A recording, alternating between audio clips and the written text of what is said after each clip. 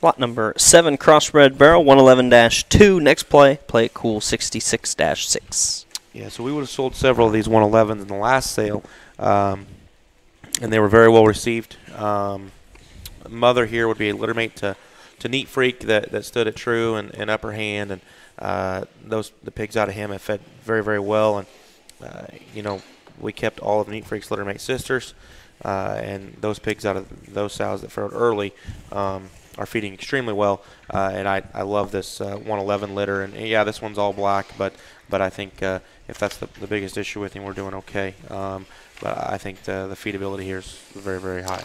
Yeah, I liked this litter when we were previewing them in the last sale, and this one gets right in the hunt of being at the very, very top of that litter. I don't care what color this one is. I think he's awfully good. That look from the side is deadly, and it's unique, and it stands out, and it combines with big, big limbs and flexible, hind-legged and really square.